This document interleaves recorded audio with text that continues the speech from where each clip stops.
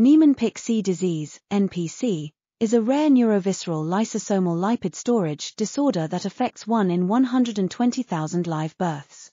The clinical spectrum ranges from neonatal to adult forms and includes neurological symptoms such as delayed developmental motor milestones, gait problems, seizures, dystonia, and supranuclear gaze palsy. The disease is caused by mutations in the NPC1 or NPC2 genes and is characterized by accumulation of unesterified cholesterol in perinuclear vesicles, lysosomes. Diagnosis requires skin fibroblasts stained with philipin to demonstrate these abnormalities. The prognosis correlates with the age at onset of neurological symptoms, and symptomatic management is crucial. This article was authored by Vanier Marie T.